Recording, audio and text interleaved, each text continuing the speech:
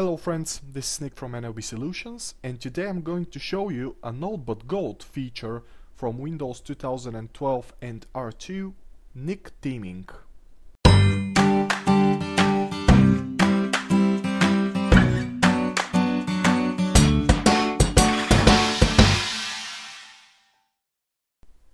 So first what I'm going to do is I'm going to use my two servers, 2012 R2 servers that I have, and I'm going to use them for this scenario. And what I did here is I've added two network cards, and as this is a virtual machine, in most cases you will have, for example, a physical machine that you have two or more NICs that you can configure in the teaming, or you can use even virtual machines to create NIC teaming on them as well. But the most important thing is to think about the redundancy. For example, if you have two network cards, this is the simplest scenario, and you have two network cards and you configure them as a team and you are good to go with, for example, a single network card failing, you will have redundancy.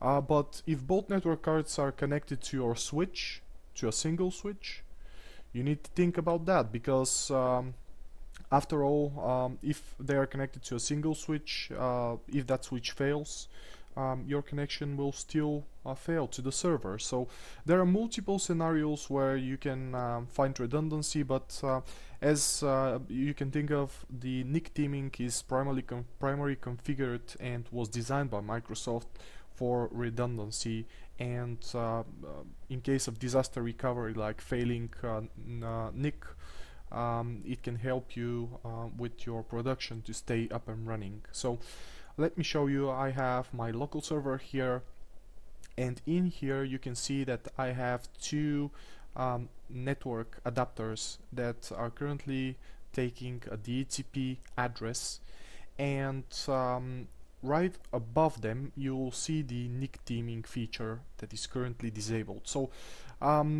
the best way to do it and the fastest is to use the server manager. Microsoft made this so it can ease the administrator work and do it with less administrator interaction. So do things. So as you can see, I have my two NICs and I have a virtual network virtual switch that is configured for my virtual machines, which I'm not going to use in this scenario. So you can see this is the NIC teaming wizard and interface that I'm going to use to create my team. And if I click on the task right here, I will have the option to add to new team or add to selected team. If you, for example, have a currently installed team, you can add additional network cards if you install physically on the server, or add virtual NICs to a server on a later state. Of course, you can disable or open the properties for this, and this will open basically the some information about the NIC that you are looking at. So I have the two NICs right here. I will highlight them, and if I right click again, I will have the option to add to new team. So I will click to add to new team, and the first thing that you need to do is you need to name your team. So I'm going to name that NIC team. I'm not really creative with the names, so you can name it whatever you like, and you can name this so you will know where or where is connected, and what will happen if this fails, for example, or something like that. That will fit your environment. So in here you have the tick box options to add the network cards to a team. And if you click on the additional properties, you have some additional properties to configure for the teaming. So let's start with the teaming mode. There are a lot of discussions about the teaming mode and which mode should you select, and actually depends on your environment. It really depends. For the simplest method to do it, the teaming mode, I can say that it's the switch independent mode. That means that the current team on your server is not dependent on the switch that you are using to connect to your environment, and that will work with most of the inexpensive switches, of course, and no configuration is required on the switch.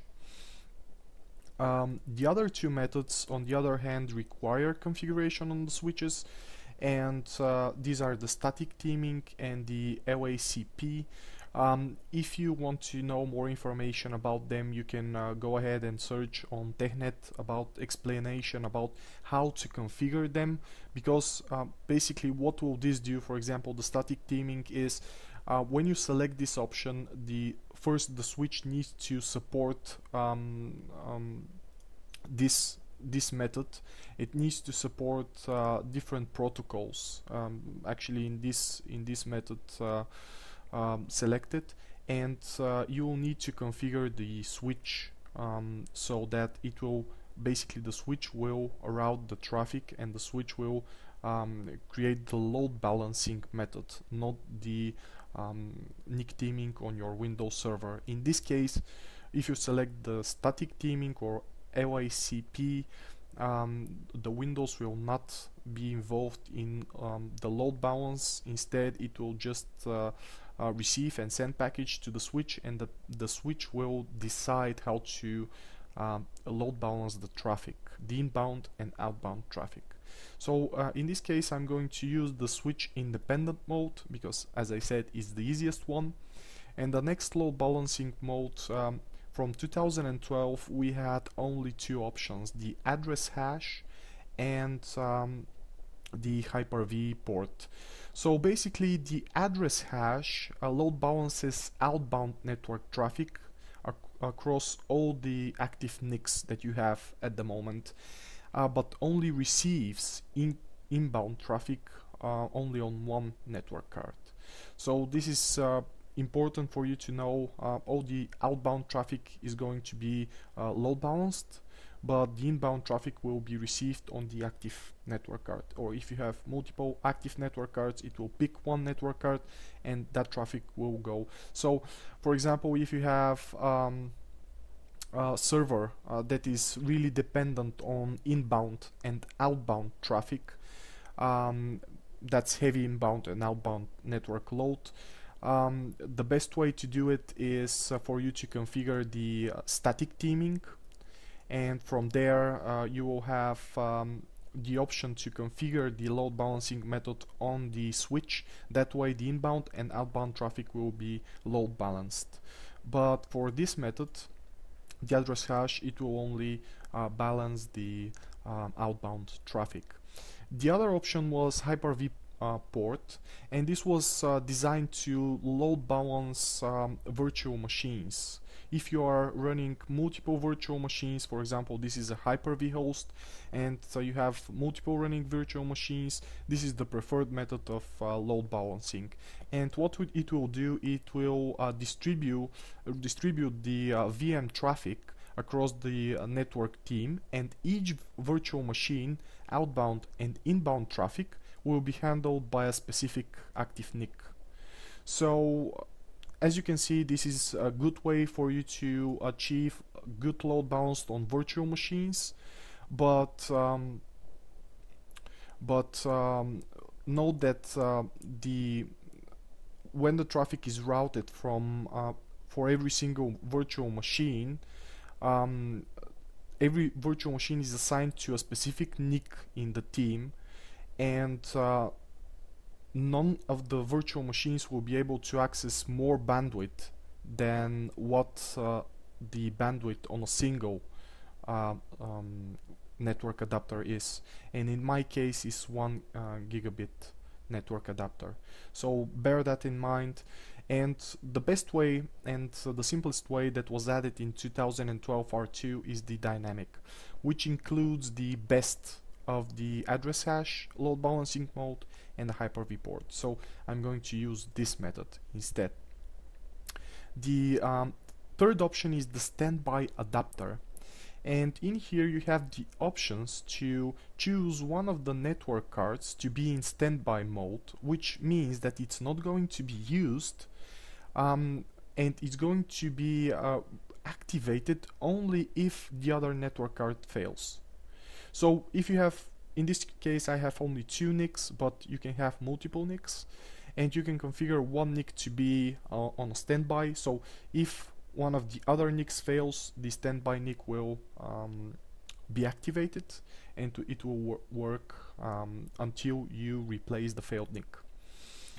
You have the option to use all of the adapters, so all of the adapters will be active and none of them will be into standby.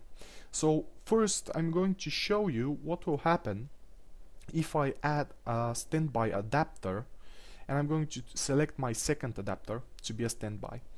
The last option is the interface, and you have here, if you have a specific VLAN that is configured, you can set here the VLAN number so that it can communicate without issues. I'm going to stick with the default. I don't have any VLANs configured. So when you click OK, it will start to saving the team, and what it will do is, if I go to quickly enough to the network and sharing center and open the adapter settings, I will see now that I have my 2 NICs, and I have a new NIC team Microsoft Network adapter that was created by the NIC team. And don't be alarmed that you see the network teams in failed status. It will need around 15-20 seconds to fully configure the switch. So after everything is configured and all the network cards are added, you will see that I have my configuration now. On the left side I will see the status of the NIC team and the teaming mode and load balancing methods alongside with the number of adapters. On the right side I will see which of the network cards is currently active, and if I have standby I will see which of the network cards is a standby. So the next thing that I want to do is I want to show you, if I open the properties of each network card, I will see that all of the options alongside with the Internet Protocol version 4 options are deselected, and the only selected option is the Microsoft Network Adapter Multiplexer Protocol. So this means that this physical, in my case virtual, but the server doesn't know that, NIC is currently configured to report only to the virtual network adapter within the server, which is called the NIC team. So if I open the properties, you will see that I have all the settings that are configured normally in a normal network adapter that you have. So the next thing that I'm going to do is I'm going to open the properties of the Internet Protocol, and instead of obtaining an IP address automatically, I'm going to set an IP address so I can perform some tests. So I'm going to set the address to 101. I'm going to set my default gateway. I'm going to set my DNS server. Okay, I'm going to click OK. So now I have my NIC team configured, up and running, which is great. And in here you will see that I have the NIC team and it's currently enabled, and I can see what's the IP address of the NIC team. So I'm going to switch over to my second server and let's perform some failover tests. Now that I'm on my second machine, I'm going to log in to it.